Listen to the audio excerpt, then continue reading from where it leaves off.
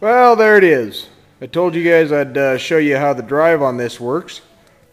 And so here we go. If you guys understand a snowmobile clutch, you'll understand this pretty easily. Basically, it's really simple. Just like a snowmobile clutch, you've got two pulleys. You got the one coming off of your motor, and you got the receiver pulley here. So, what happens is the lever that I showed you earlier, this lever here that you push forward to go faster or slower, sets your speed. So that's hooked to a set of linkages.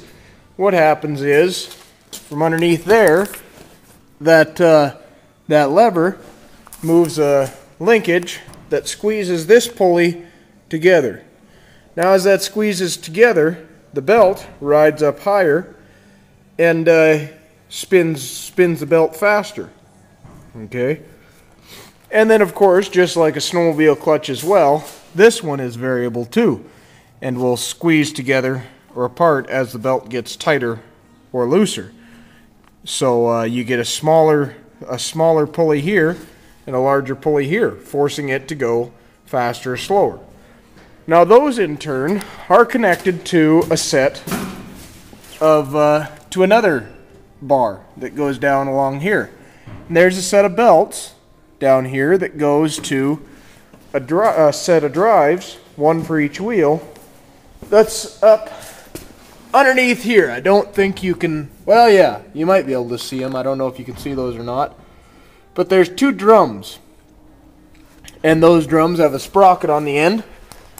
And inside them is a set of clutches. If I had a set right here, I would show you, but I don't. At least I don't think I do. I can go look in the back. But I don't think I have a set of those sitting out for that. Nope, it's looking like I don't. So I'll just try and explain it to you. Basically, what happens is you've got a find a piece of paper and a pen.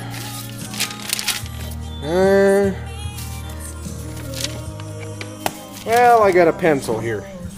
So you've got a drum, looks like so. And you've got a sprocket on the end. My drawings are terrible. You got a sprocket over here in the chain that rides on that goes to the drive axle.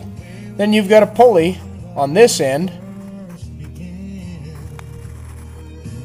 I'm drawing this while looking through the the camera, so it's a little difficult. I'm going to shut that noise off.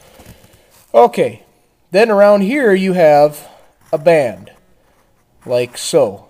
Okay, and in this end, I'm drawing really simply. You have a set of little fingers, and inside there is a clutch pack. Okay, so basically, and a set of planetary gears. So you got a gear here, and here, and a gear that rides in the center with a shaft that goes out to here.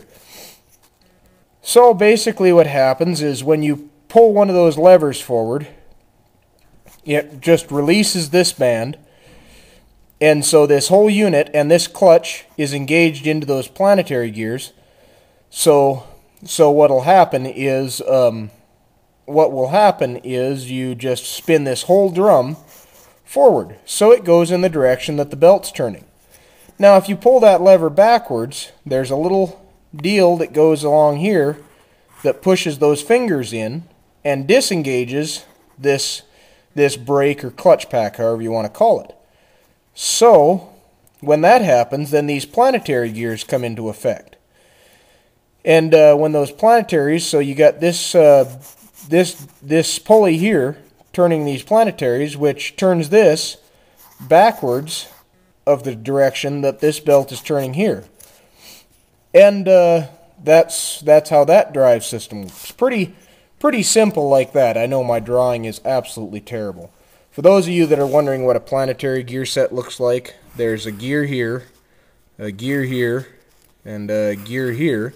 And in some planetaries you can have 6 gears or 5 gears or whatever. Now those are your planetary gears.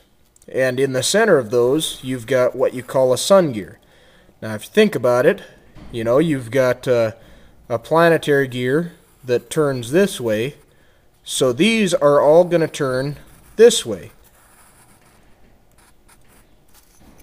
So if you attach you've got a ring, then the outer gear here, the orbit gear here, goes around the outside that's geared to these. So then you get this turning back this way.